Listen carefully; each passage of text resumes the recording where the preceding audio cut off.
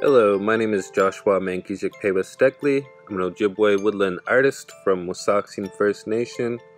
I was born in Barrie, Ontario, and I'm currently living in Vancouver, BC. I make what is called woodland art.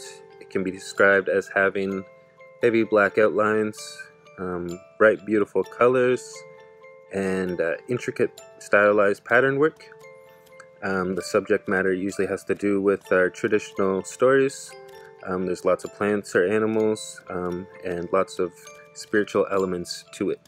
Everyone is a creator. Everyone is born to create. Creating, it gives us new insight into knowing who we are. It's sort of like communicating with our inner spirit. And the more we create, the more we learn about ourselves, what's going on inside, and we develop a relationship with our soul, in a way. I make my work as an act to restore my Anishinaabe culture. It is an act of decolonization, in a way. With each new piece I'm creating, I am learning more about myself, my history, my roots, my identity, and in turn that gives me strength.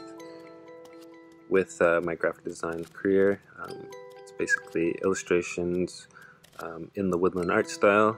I'm just seeing woodland art in different medias or in different forms is something I really want to do and something I try to pursue, just so people can have that opportunity or be inspired by seeing woodland art in all these different ways.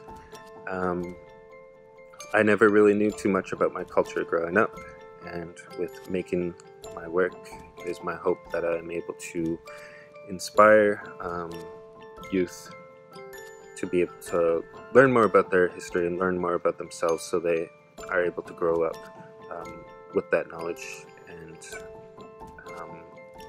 have that strength, because that strength comes from knowing who we are and where we came from. Miigwech!